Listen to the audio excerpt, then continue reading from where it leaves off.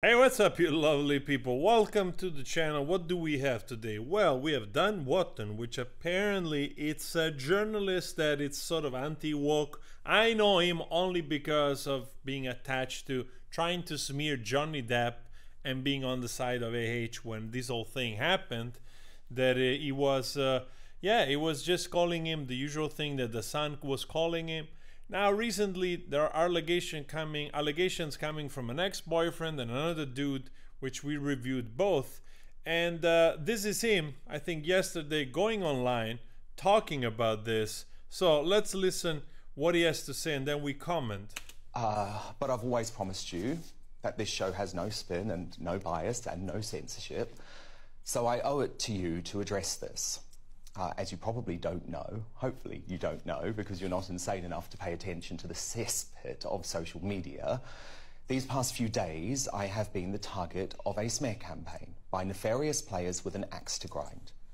Notably by an ex-partner who I was, and this is something I've never spoken about and is very difficult to talk about publicly, but who I was previously abused by, and who has been on a campaign to destroy my life. What? In the past, he has written to me confessing to being a, quote, psychopath, and I saw this firsthand when he threatened in writing to, quote, slit my throat.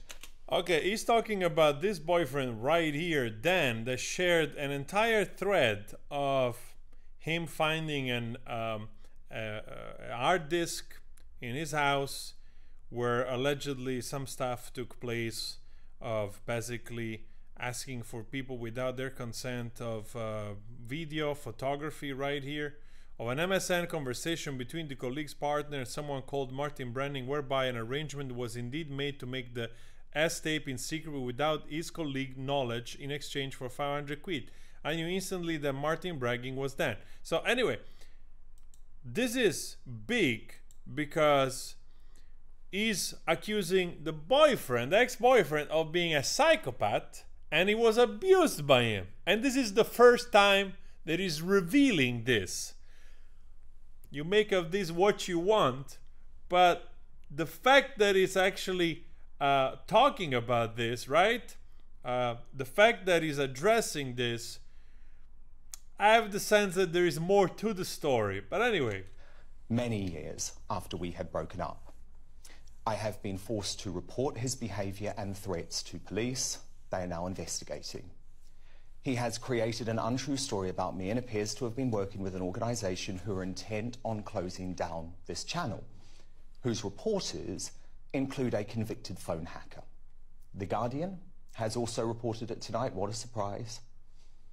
Other unspeakable slurs have been made by a convicted extortionist I have never even met, who has a long history of blackmailing gay men and was sent to jail for a number of years by a judge who said his behaviour was, quote, compulsive and provided a high risk to the public. I, like all fallible human beings, have made errors of judgment in the past, but the criminal allegations being made against me are simply untrue. I would like nothing more than to address those spurious claims. I could actually spend the next 2 hours doing so, but on the advice of my lawyers, I cannot comment further. So that's quite interesting because, as you know, this is a person that when it was convenient to him just to believe the rumors, just to believe the allegations of a person, in this case H, had absolutely no problem in taking the side with her. And now that, he's been accused by multiple sources, we have to believe that those accusations are unfounded, right? So, obviously, reasonable people, they give the benefit of the doubts, right? We cannot use the same metric that he used against JD, but still, now he should see her in his own medicine, right? He should see her in his own medicine of like, oh, wait a second, why would this guy come out now, right? If you've been together so many years ago, like more than 10 years ago or so, now all of a sudden this guy decides to publish this thread. But I have been thinking much over the past few days about the current state of social media, where any allegation can be made in an attempt to get someone cancelled, but it is impossible to defend yourself against thousands of trolls. That said, I am coming on air tonight with a lot of humility too. I think being in the middle of this witch hunt has made me think a lot about the sort of journalist and broadcaster I aspire to be. Sorry if like I said, I don't know too much about this journalist, but isn't him like going after people and gossiping and basically trashing them? One focused on the massive political threats facing this country, not on personal attacks. I mean, who doesn't have regrets? Should I be cancelled for them many years later? Or do you accept that I have learned and changed? Well, it depends what you're talking about, those regrets, obviously. We don't know what you're talking about. Like, this seems that you're implying that you did something wrong. So you're actually confessing. The last few years, I've grown professionally and personally. And I've also found the meaning of true love after that truly toxic relationship with my ex that hurt me and damaged me. I've found happiness in my personal life with my wonderful boyfriend who is here tonight, my friends and family and my world. The toll that this has taken on their mental health, well, I mean, that is literally killing me to watch. There is a reason why I have since day one on this show had a segment called Uncancelled.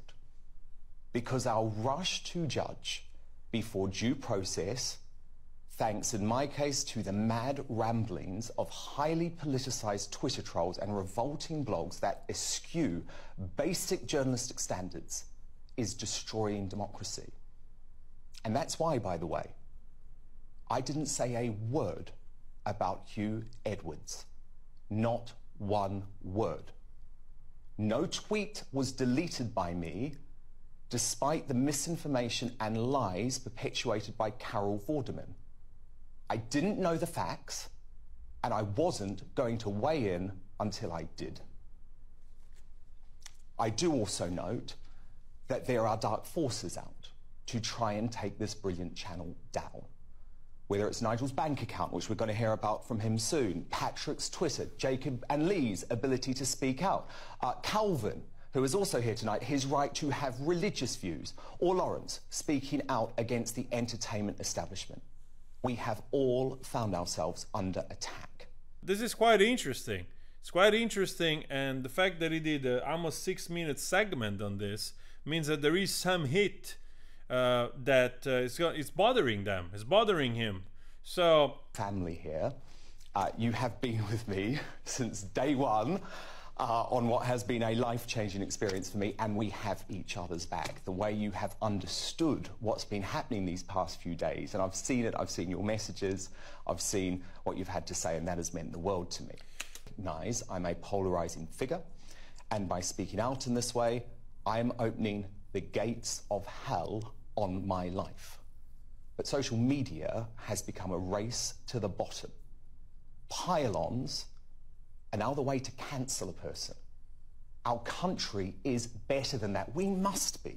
We must be. And that's why GB News exists. What we're trying to do here is something different, to give a voice to the long-forgotten people of the United Kingdom. And a great man reminded me today, people don't follow you because you're right. They follow you because you're real. So thank you for your support and the support. You know, guys, this is quite interesting because he didn't seem to be so concerned about the rumors surrounding JD, and also after AH was, you know, the trial finished and we know what happened. I don't remember this person coming forward with an apology.